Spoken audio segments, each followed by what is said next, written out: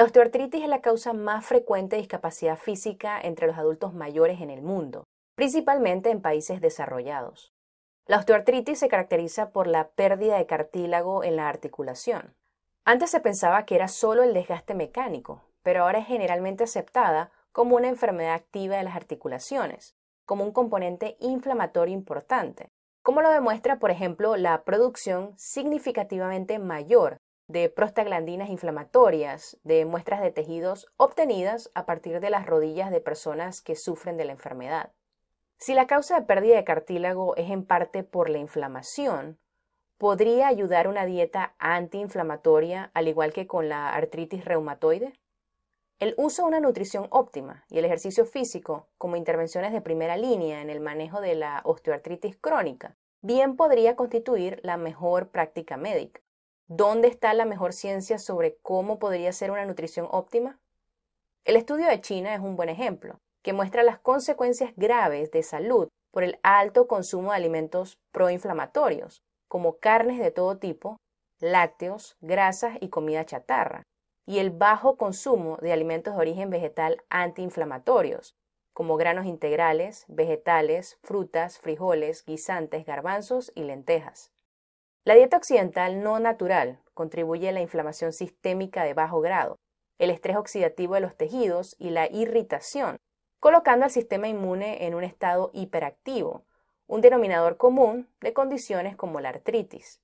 Hay fitonutrientes en las plantas que parecen ayudar a disminuir la degradación del cartílago de la articulación, la actividad inflamatoria, la muerte celular y el daño oxidativo.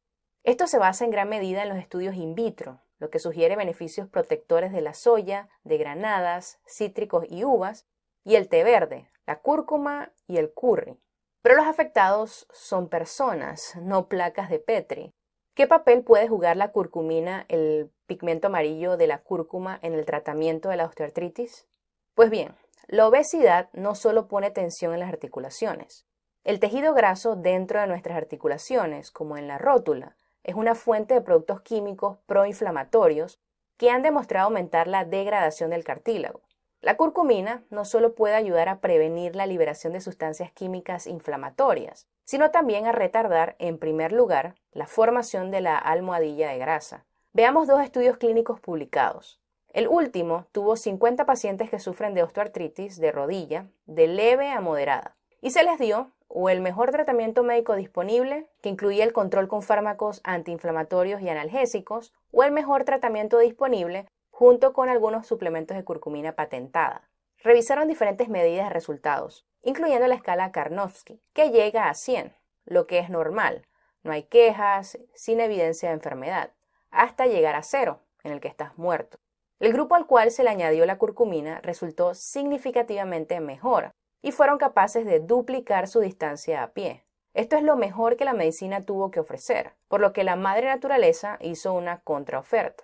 El grupo de la curcumina fue capaz de disminuir de una manera significativa su consumo de medicamentos y mucho menos efectos secundarios, disminución de la inflamación, las hospitalizaciones y otros tratamientos. Pero esto no tiene por qué ser una fórmula patentada de fantasía. Aquí está el otro estudio. La eficacia del extracto de curcumina en pacientes con osteoartritis de la rodilla. Un centenar de enfermos fueron asignados al azar a ibuprofeno o extractos concentrados de curcumina por 6 semanas. Y al grupo de la curcumina le fue tan bien o mejor que con el ibuprofeno. A pesar de que el ibuprofeno se vende sin receta médica, puede causar ulceración, hemorragia y perforación del estómago e intestinos. Puede carcomer nuestra pared del estómago. Y de hecho, eso le ocurrió a alguien en el estudio. ¿Cuáles son los efectos secundarios de la cúrcuma? Que pudiera potencialmente protegerte contra una larga lista de enfermedades. Así termina otro video de plantaderevolution.com. Suscríbete para nuevo contenido todos los días, comparte este video en las redes sociales, dale me gusta y recuerda, lo aquí presentado no es una opinión, es ciencia.